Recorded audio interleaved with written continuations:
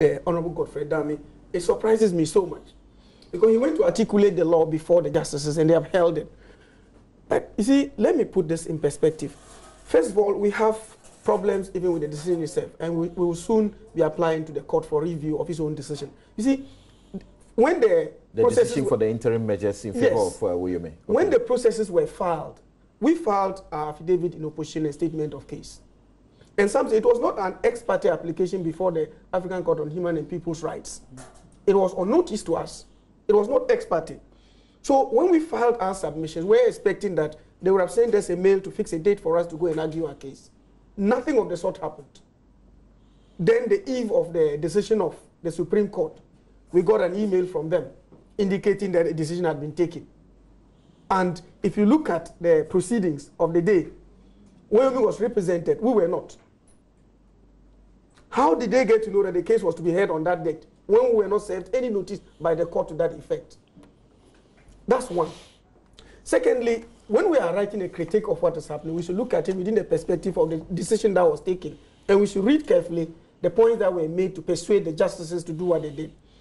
Now, if you read Article 129, 1 and 2, it's very clear that the Supreme Court of Ghana is the final court of appeal. They don't share that with any other court.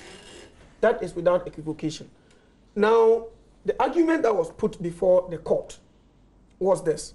That, look, for example, if you look at the African Development Bank Immunities and Privileges Act of 1967, it was contingent on the ratification of the 1964 treaty.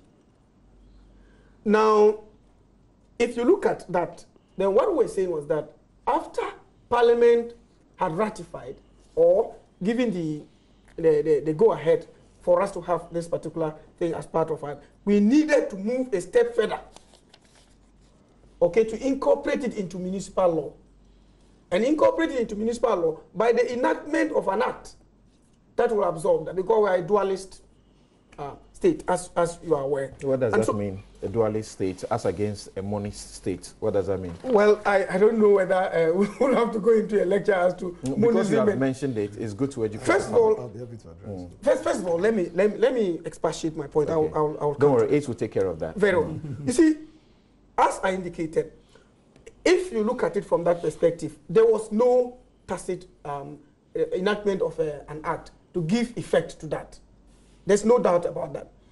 And of course, looking at the provisions of 1291 and 1292,